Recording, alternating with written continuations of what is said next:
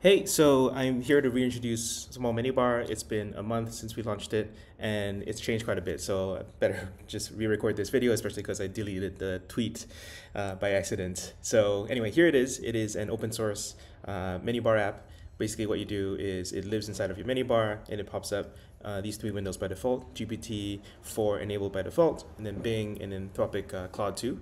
And basically, what it does is, what is your name? It syncs across all the different apps, and that's pretty cool, pretty interesting.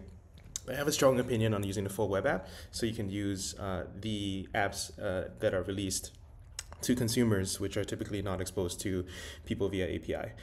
So let's ignore Bing for a while. But for example, we can talk about Code Interpreter, which was just launched recently, as well as Claude 2.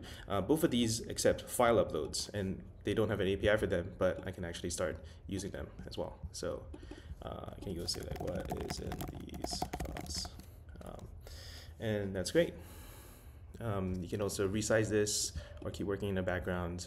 They'll keep persisting, and you can call them back with the keyboard shortcut, which I just love as well. So yeah, so for example, here we can see that Claude is not quite good at reading CSV files yet, whereas Code Interpreter is great, and that's great. We actually have support for others. So for example, if I just want to add Bard, if I just want to add Claude 1, I can do that as well.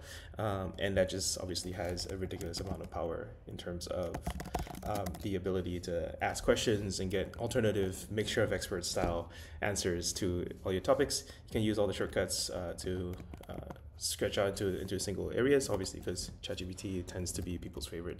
But yeah, that is a small menu bar. I think there's more stuff along the way, but we're pretty happy with it. And basically, I guess what we're announcing is that we have Claude 2 support now, and that's great. You should use Claude 2 together with ChatGPT and bake them off and have a good sense of what GPT-4 versus Claude 2 really feels like for day-to-day usage. Cheers.